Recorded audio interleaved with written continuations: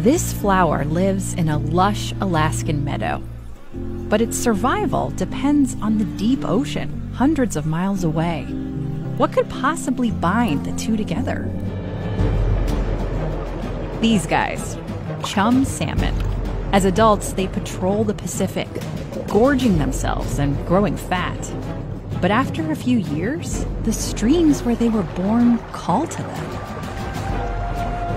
The salmon are hypnotized by the smell of the fresh water flowing from melting snow on the mountains above. By the thousands, they mob together and charge upstream.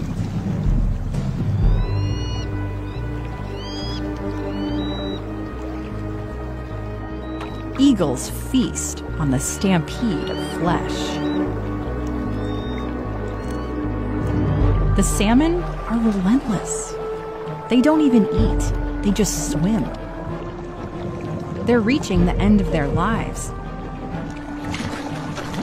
But they have one last thing to do before they die.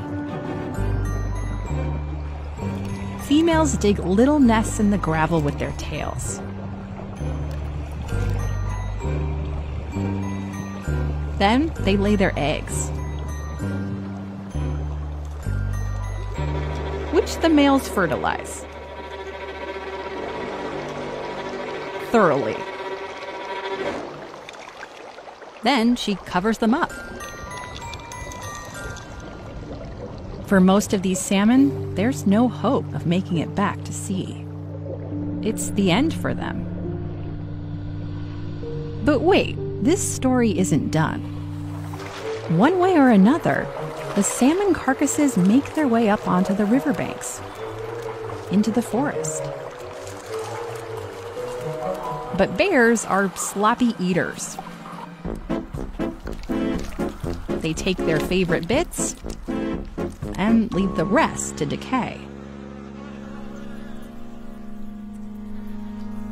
That's a score for these blowflies. They taste the flesh to make sure it's to their liking, but not because they're going to eat it. Their kids will call this carcass home. The fly eggs hatch into maggots that set to work devouring the salmon. Rotting flesh is their thing. When they've had their fill, the maggots squirm off and bury themselves underground until they're ready to emerge as adult flies. They scatter off to live their lives in the forest.